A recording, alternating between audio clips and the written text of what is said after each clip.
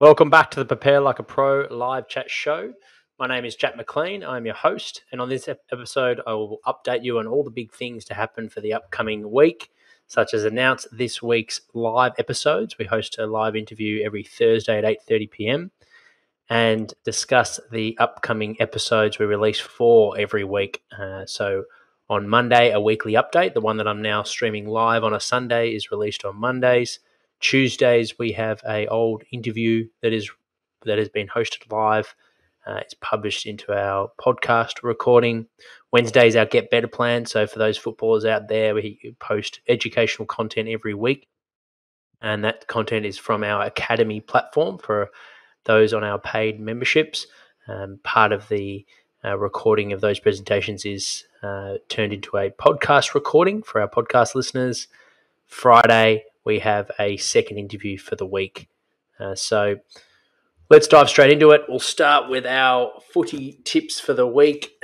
Round 2 didn't go so well for me. I tipped doggies, which was wrong, against Carlton. Ticked the Swans to get up over Geelong round 2, which was correct. Collingwood to beat Crows, which was correct. Essendon to beat Lions, wrong. Port to beat Hawks. I don't know who would have tipped Hawks, but that was an unbelievable performance by Hawthorn. I got that one wrong. Suns v D's, got that one right. North v Eagles, correct. Richmond v GWS, correct. And then Dockers and Saints are yet to play. Streaming live at 6 p.m. on a Sunday right now, so they're playing tonight. Remember, if you're listening and you got 9 out of 9 of those tips correct, and you can prove it, then screenshot us, tag it on Instagram, and you'll get a prize. Round 3, I'm tipping the Doggies to beat Sydney Swans, home game. Melbourne to beat Bombers for their home game. Port Adelaide to beat Crows, although that's going to be an interesting contest now that Port haven't started off the year very well and Crows have been competitive. GWS to beat the Suns. Collingwood, I reckon the Cats will bounce back and they'll get on the winning list to beat Collingwood, although Collingwood are up and about and playing good, fun brand of footy. Brisbane to beat North Melbourne for their home game. Carlton v Hawks, that's going to be a fun game to watch. I reckon could go either way. I'm going to lean towards Carlton because they are up and about in the middle, but could easily see Hawthorn winning that one. St Kilda v Richmond. Richmond, I reckon, will get the points there. And then West Coast v Dockers. Poor West Coast being hit hard with the COVID protocols, and they've got a depleted squad on top of a few injuries at the moment. So I feel like the Dockers will get the win there. So make sure to get involved. Like I said, screenshot your round 3 tips, and if you get 99, you're going to get a prize valued at $99 for a free program for 4 weeks on our high performance program. So make sure to check that out. And if you're a coach and you're not interested in that online program, I'm more than happy to accommodate and replace that 4-week program with a free one-on-one consultation with myself. This week for the upcoming podcast, we have Daniel Cherny. I interviewed him last Thursday. His episode will be released on Tuesday. He's a sports journalist at Code and previously has worked at The Age.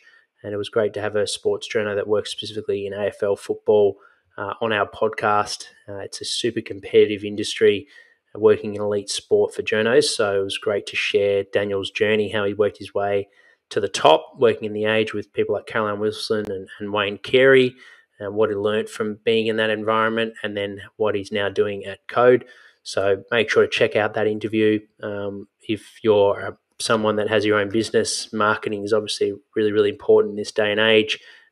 Daniel gives some tips and tricks on how you can build engaging stories, obviously something he's an expert in. So I definitely got a lot out of that. And then it's also just an inspiring story for athletes, coaches, anyone that wants to get the most out of themselves in terms of what work you have to put in and how hard he worked to get to where he is.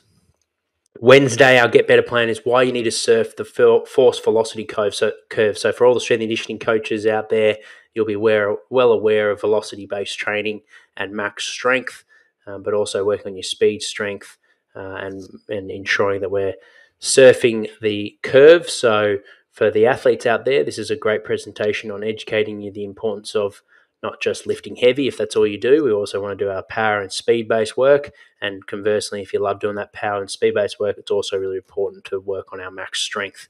So obviously when we're lifting heavy and it's slow, that's high force. So one end of the curve. And then when we're moving lightweight at a fast pace, that's high end on the velocity, but low force. So that's what the whole presentation will be around. So make sure to check that out. Release that on Wednesday.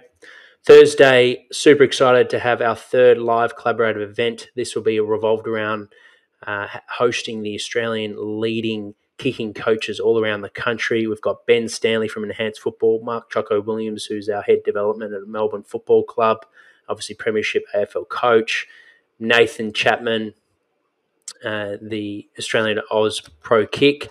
So he's played high-level football, of course, himself as an athlete now, helping footballers transfer over to punting in America, and Josh Grouden, GWS player, as well as being punter over in the States, college football, running his he's founder of his kicking consultant business as well. So they'll be all discussing a particular area for 10 or so minutes, and really looking forward to hosting that event. So if you're a footballer, coach, even strength and conditioning coach, because we've got Kevin Ball on as well. Sorry, I missed his name earlier. So 5 great experts in the field covering all things that you need to know about improving your performance from a kicking point of view. So to tune in for that one, it'll be on our YouTube channel, as all our live chats are, and it will be at 8:30 p.m. on the 31st of March. Then Friday, we have Durham Mcinnis, founder of Core Advantage, a bite-sized episode from our last live collaborative event where we had Australian leading high-performance facilities. So Darren presented on how to increase your surface area of luck for high performance in life and sport. So super inspiring and great philosophy to take on board. So definitely recommend listening to that one. And that podcast will be released on Friday. I'm now going to head over to Instagram to answer your questions.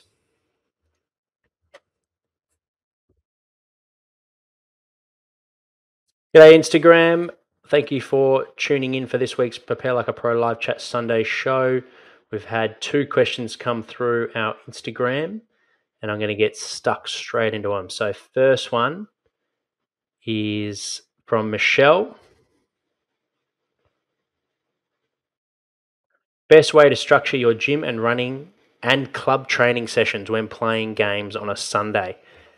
Great question, Michelle, and glad you asked, because we are in season for footballers. G'day, Geordie Love, becoming a regular of the Sunday show, mate. We'll have to do one soon. But getting back to your question, Michelle, best way to structure footy for Sunday games. So the fact that you've written games, that's a good thing. So I'm assuming you got 7-day recovery. So you for all those listening in that train and prepare for Sunday games, this would be my advice for a typical week. And that would be to have your first training session for the week, so your P1 on a Tuesday, second training session on the week on Thursday, and then if possible, depending on the level you're playing and everyone's schedules, and including coaches, staff and players, having what we call captain's run on a Saturday for Sunday game. And how that would look specifically from your conditioning, strength and power to football. Tuesday would be very much feel-good football fundamentals point of view. So you would be doing active recovery, and you want the athletes feeling better than when they came in from that recovery point of view. But then the coaches are also getting in some good craft. They're probably hosting their review for the week, and they might be breaking down some technical things that popped up from the week that they wanted to work on for the upcoming game. So Tuesday's quite low level, but from a gym point of view, it's our main strength session for the week. So lifting heavy, and that's really important. What we do know, when the body's fatigued coming from a game because you played on Sunday, it isn't too damaging, and you can get a high intensity in terms of lifting high weight, so max force. What doesn't work so well is if you're trying to power training when you're fatigued. What we also know from a performance point of view, it works well for us to do that heavy lifting in the week, because that can contribute to some residual muscle soreness. So from Tuesday to Sunday, that should be recovered. And then you can do your power training later in the week, which will prime you well for performance. So that way we're sort of knocking off 2 birds with 1 stone. You're getting the long-term athlete development by lifting heavy once a week. you're getting well recovered. Athletes aren't going into games sore, which they like. And then you're also still getting your power development, rate of force development later on the week, which should get them primed for that week. So that's a good recommendation from the gym point of view. From a conditioning point of view, you really shouldn't be having any major targets you might have if you've got GPS on the Sunday games and it was a small field, maybe wet weather footy, and the sprint distance was down, then you might give them some max velocity exposure on the Thursday.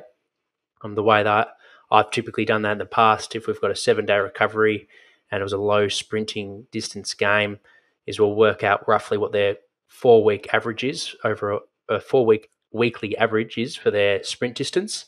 And if they didn't hit that on the weekend, we have a rough idea of what their normal game week is. Then we'll give them a target. So let's say they might do 5 sprints, first couple are at 80% with a jog recovery through the centre square. And then the last 3, they're building up to some more high intensity work where they're getting true sprinting in at 90% and above with walk recovery. And that way you're getting some good, you're keeping up your chronic loads from a sprinting point of view. So that way you're not getting massive spikes on some games and then lower on others. But you're also priming them for the upcoming Sunday game. Hopefully that helps. But from a conditioning point of view, save all your tickets for the game. For those that had a bye on a Sunday, you might give them a match conditioning session. That would be about 70% of a normal game. So they're still freshening up because it's a long season. And that's the 3 big ticket items when it comes to football in season, how I'd prepare for Sunday to Sunday games. Hopefully that helps you, Michelle. Feel free to follow up with any questions and I'll add it into next week's live chat. Great question. Next one is from...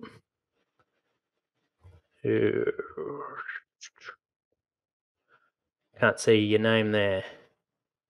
Just says, what should you eat before and after a game?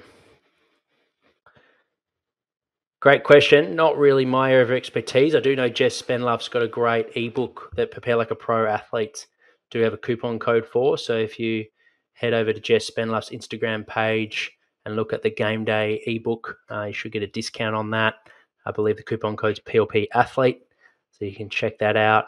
But from a personal point of view, more than happy to share my experience. I don't play football, but if I did, I would work back from the game day. So let's say you're playing 2 p.m. on a Saturday, wake up at your normal routine time. My first meal might be around 8 to 8:30 a.m. On game day, you want to have familiar foods. So I'd typically be eating something that I know my digestive system can stomach well on game day. So you're not going in with upset stomach, which is particularly important when you're on game day, because that way you're going to go in feeling good. You don't want to be disturbed going into a game. So familiar foods, first meal around 8:30, 9 o'clock, and then roughly, let's say your driving time would be 40 minutes to an hour typically to games. So that's when I'd time my meal just before that drive. So that way it's a 3-hour period before your second main meal. So that way you're well digested before going into your next game.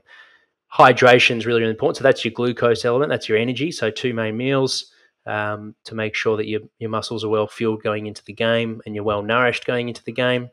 And then in terms of the other element of game day performance from a nutrition point of view is hydration. So making sure you're well hydrated on the day, you're not overdoing it. So your stomach's not full as well. So we want to make sure we're aware of how much our stomach can tolerate. So making sure we've got a nutrition plan and a hydration plan that suits you and you've practiced it over your practice matches and your main training sessions.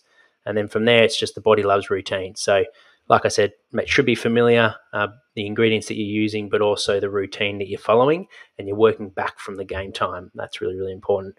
And then if you're someone that particularly gets hungry and you've got a fast metabolism, you might have a bit of a snack an hour before the game just to give yourself a bit of a top up. And then obviously you want to make sure you're getting either some gels throughout the game, quarter time, half time, to top up your glucose levels, and make sure that you're rehydrating with not just water, but also magnesium and all electrolytes, sodium. Hopefully that helps. But like I mentioned, that would be my personal experience with what I would do, but definitely seek an expert. And Jess Spenlove's got a great ebook specifically on this for footballers, AFLW and AFL athletes. So head over to Jess, and I'm sure if you ask her some questions of her ebook, she'll be more than happy to answer. Next question. Sorry, guys, the names aren't popping up, but best way to structure your gym and running. That one I've already answered. Lucas, bit of a sore foot from playing. Team to win 2022, 2023 VFL Premiership. We'll wait and see, Geordie. Mate, who knows? We got a good win today, so that's a start, but keeping the lid on it, mate. Bit of a sore foot from playing a lot of footy last week. Any tips to eat right for Saturday? Lucas, I would get that foot assessed, mate, because we want to make sure we're looking after our feet. So firstly, get a diagnosis so you got clarity, both from a physical point of view, but also mentally going into the game. You've got plenty of time to recover and book that in with 6 days away from game. So that would be my number one tip. And from a recovery point of view, you can sort of work from there once you've got it. But you followed up there and said they said it should be okay, which is a good thing. So once you've got that medical clearance, then from there you can. Wouldn't put too much emphasis on pushing yourself on the first session of the week, even if that means that you need to be off legs. So just do a spin and a strength session in the gym. Keep your feet on the ground just so you're not aggravating that foot. That would be a good thing, and I wouldn't stress about not getting a big session in and training with the group if we need to recover and get that foot right, and that means you can train well on Thursday going into your Saturday game, then so be it. Obviously, if you try running around jogging and it feels good, then listen to your body and train a bit. But yeah, modify your intensity on the Tuesday, and then make sure you do a good fitness test on Thursday so you know mentally and physically you're not letting yourself down or putting yourself at risk of injury, but also you're not letting the team down. That would be my best advice, Luke. So that's good to hear that you've had diagnosis, mate. All right, we'll leave it there. Moving back over to YouTube now. So this week's power tip will be on the importance of our strength and power program in season. So a quick little story to start with this one. I was working in a program a few years ago, and we had an alternating program between our two key lifts for lower body, trap bar, deadlifts, and box squats. And what we found around round 4 and 6 is we're having a few lower back issues. Even one key player actually had to miss a game, which was an AFL game. So obviously not what we want, not ideal at all. So what we learned from that, and something that I've always had a strong value of now in my philosophy from a strength point of view, is to try and be consistent with our strength exercises, particularly lower body lifts, and those ones that are quite demanding, that we want to get some good loads out to keep our strength up, like the trap bar deadlift. So either if we're going to alternate movements, which I no longer do, we sort of just stick with them, and then we'll bring in new movements in bye weeks because we haven't got a game that week. Obviously, it's low risk. And then the other way that we take it is we don't just go straight from the floor. We'll lift off mats just to intro that movement back in, get used to bracing again. The trap bar can be quite strange to brace with our hands on the side compared to the front. I think it can be quite harder for athletes to brace properly. And therefore the lower back issues. That's more anecdotal from my coaching experience. So they're the two learnings from that, and hence why consistency is the key power tip for this week. So what we know that's from an injury reduction point of view, trying to reduce the likelihood of injuries and going into games strong and feeling good and not in pain and not muscle soreness in areas that we don't want, like the lower back. But also from a performance point of view, we know with powerlifters, weightlifters, anyone that's super strong, they're incredibly consistent, and there's not a lot of variation in their core lifts over the years. So from a strength development point of view, those key lifts do well from not changing them around as often as maybe we would like. The variety can come in some of the unilateral stuff, the core work, the arms, other areas, mobility drills, but for those key strength lifts in season particularly, we want to try and stick with a minimum of 8-week sort of blocks, and then changing those if we feel the need in a bye week. So that's this week's power tip. If you're interested in our program and giving it a go, make sure to head over to our website, preparelikeapro.com, where there's a free trial. You can join and try out our program, which is on Team Builder, which most AFL clubs use, and you get a free trial for 14 days. Now that it's Sunday, if you listen to this on the Monday, I'll make sure to upload that so you get the full 7 day of next week, as well as the 7 days after. If you join later on the week, like a Friday, Saturday, Sunday, what I'll typically do is start you on the following Monday because we're in season. We want to try and make sure we get that consistency with our weeks. I want to thank Tilly is the God for our review. She wrote, my go-to podcast, worth a listen if you want to understand what goes on behind the scenes in strength and conditioning parts of the AFL. Really appreciate the review, Tilly, and if you're a listener and you haven't written a review yet, I'd really appreciate it. It allows us to reach more fans for the podcast and ultimately helps us help you. It's also a great way to give us some feedback on what you like about the podcast or specific episodes so I can reach out to more of those types of guests, whether it be a sports psychologist, an AFL player, AFL coach, or maybe someone a little bit different. Like during the week, we did a sports journalist, and that was something that you liked. So it's also a great way to give us some feedback. That's it for this week, guys. Like I mentioned in the power tip, remember that we do want to, and also for Michelle's great question around Sunday games, how do we want to prepare? It was a nice segue into our strength and power, which is our development focus for this week with the guys on our program, where we want to make sure we've still got that intent to lift heavy early in the week and that intent to move fast late in the week. Our volumes are right down at the moment, anywhere between 50%. Sometimes with a 6-day recovery, we reduce even more. By taking off a session and adding in a total body session for the week. So really, really important for those that we work around the game day number one with everything that we do from a lifestyle point of view, but also from a training point of view. And then that emphasis of lifting heavier on the week with your lower body, even if you're feeling a bit sore, that's not going to affect us for that week. It's too far away from the game. You're going to recover. But what we do know is that come September, where it's a more contested game and we want to really important the collisions are more intense, that we've got that body armor and you've also got that strength through the legs to be able to play your role and help your team win in September. Whereas if you motivation drops off and you haven't lifted for a few months and you try and get it going, that deconditioning effect of not lifting for 8 weeks, you'll just get too sore and you're a mile behind. Also, from a long-term athlete development point of view, if you can minimize that deficit in season and still maintain a good level of strength, then you can keep topping up every off-season, pre-season, and that allows you to become a well-rounded athlete, opposed to someone who's like a yo-yo. They lift really well in off-season, pre-season, then they don't do anything in the gym, then they're always resetting every off-season, pre-season, playing catch-up. Hopefully our tips help, guys. Make sure to remember to subscribe not only to our podcast, but also YouTube as well. We post educational content, short form videos every week. You can check out that YouTube channel, Prepare Like a Pro. I'll see you guys on the next episode.